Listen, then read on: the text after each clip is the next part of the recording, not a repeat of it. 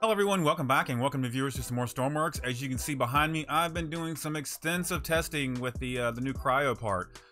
So let's go ahead and I guess let's jump in and let's just start seeing what we've done with it and what we've learned so far. Alright, so there's a lot to get through here today, so we're just going to start up here up front.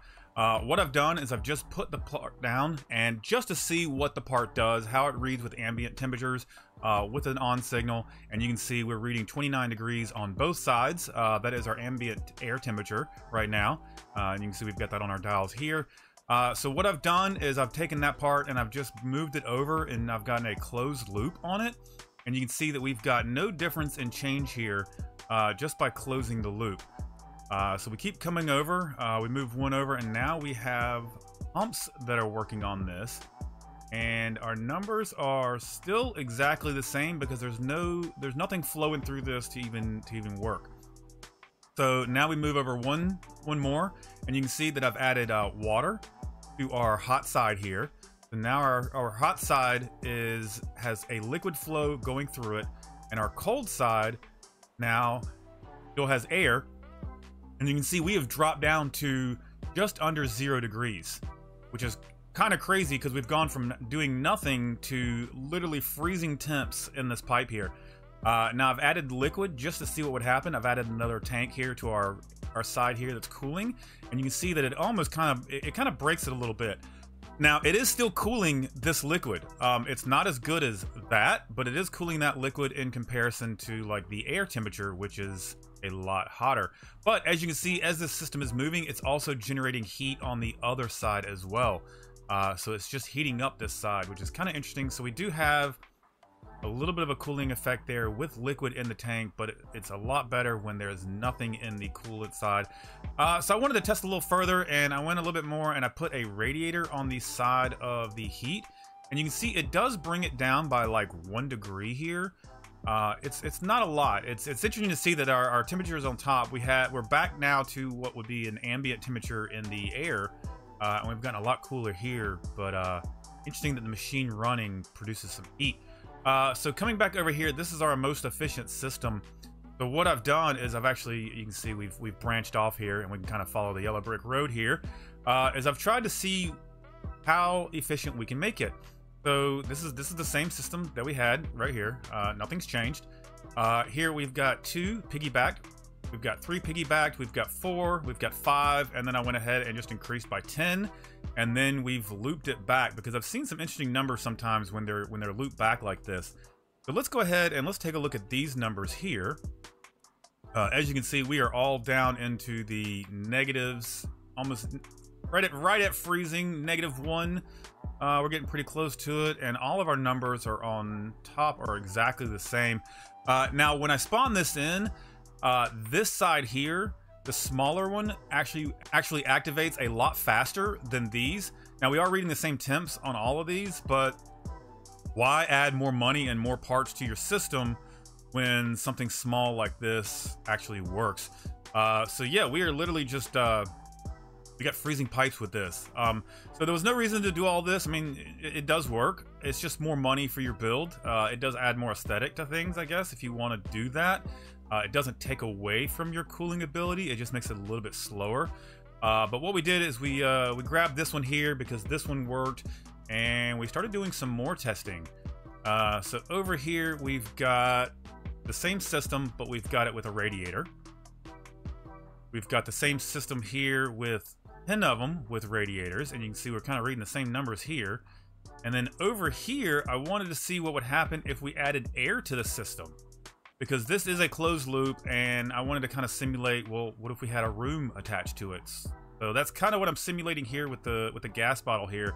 And you can see we've kind of gotten down a little bit, but we're still doing better with this one. So I don't know where to go with this. The information is a little weird here. So we kind of grabbed this one and we went with this because we are trying to build something off of it. So that's where we're going from that. So we are getting cold here, which is nice. So we extended off of this, and now we are working on building some side rooms onto these. And the numbers are getting kind of interesting here. So you can see that we're not venting this room here, and we're down to 21 degrees, 22 degrees here on just the actual system here with a closed little room here. Now, we're going to need ventilation because we're human and we need air to breathe. So we have to have some sort of ventilation on the actual room. Well, that changes the temperature quite a bit, as you can see. So we've gone back up to almost what feels like ambient room or ambient air temperature. We're just a degree cooler.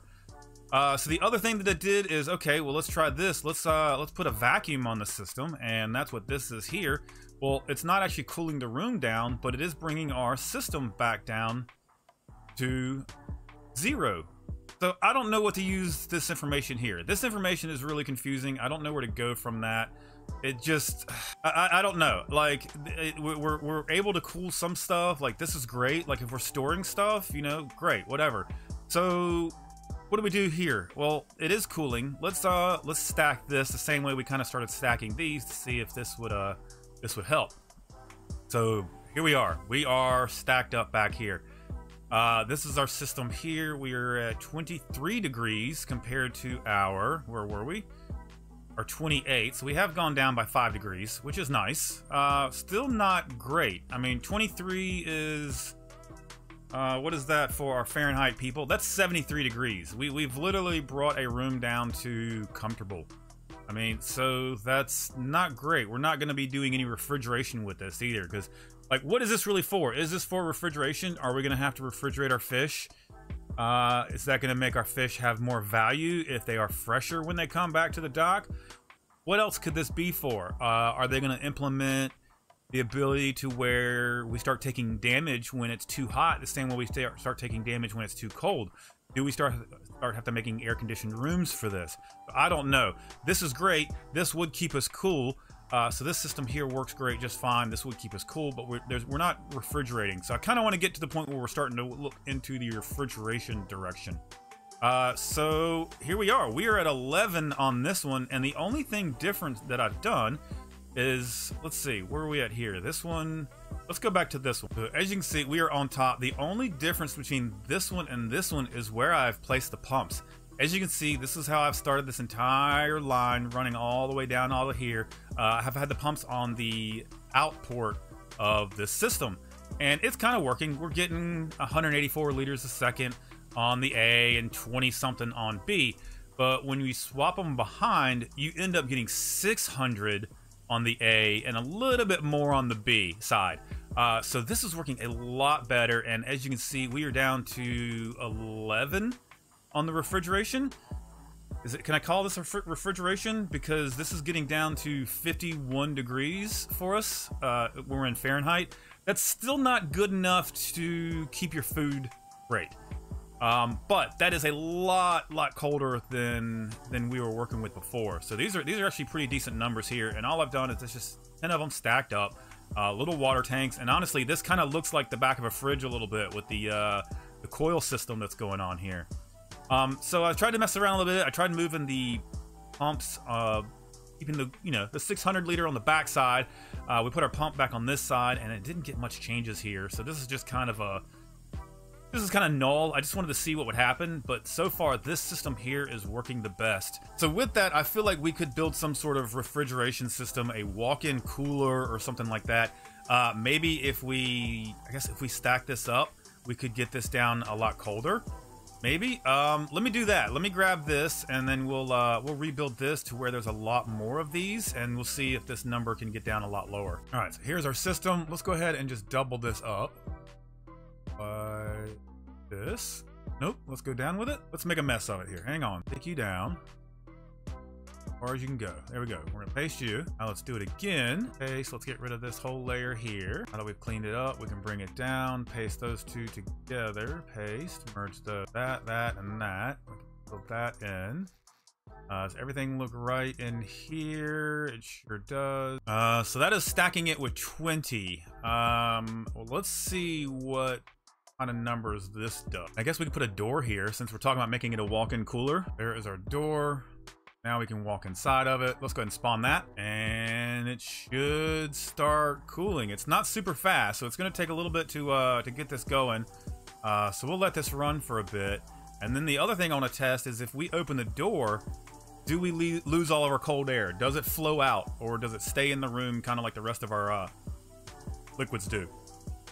But let's let this run for a minute, and then we'll be back with you, and we'll see what it does. All right, it's been a few minutes here, and I say a few minutes. It's been about maybe 10 minutes. I've been sitting here watching it fall, and it's gotten down into the 9s, which is great.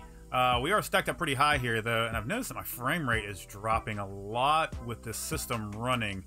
I'm wondering if there needs to be some optimization here with some of these parts. But it looks like it still wants to drop. I bet we could still get a little further. Because it is still going, but I just want to do a little test here. I want to open the door and see if we lose any of this cold from our walk-in cooler here. So door wide open. Oh yeah. Look at that. We lost a bunch of cold air by doing that. It was trying to balance out. So we might have to have some sort of double system here where you have another set of doors, and you kind of keep one area cool, and then you keep the second area cool, almost like a dry hatch or like a wet room. What is the word I'm looking for? When you go diving, they got the little separation room. You see it a lot in northern houses as well. You have like the front door opens up into an area where your coats and shoes go, and then you open the door to the main house. It's kind of like an area that just keeps the cold air from coming in and out. But any cold air that does come out gets trapped into this room, and then it kind of has a chance to go back into it. So yeah, guys, there it is. We have made a giant walk-in cooler. We've done some extensive testing on the actual cryo part here today as well. A lot of you guys wanted to see some more of that, so there it is. But yeah, if you guys have any input on this or have any ways to make this a lot better, please let me know down in the comments. Please come over to the Discord and share your ideas about this. We're all trying to learn about what this is and what this could be for. Refrigeration, bringing rooms down to colder temps. Who knows? Now, if I stick an engine in this room, will it cool the engine? That's another thought. If I'm cooling my engines, cooling the rooms that my engines are in, making the room colder, that's kind of like having the engine running in the Arctic. That might be something we have to test later on as well. If you guys want to see that, let me know as well down in the comments. But yeah, guys, thanks so much for watching. I appreciate you 100%, and we will see you guys in the next one.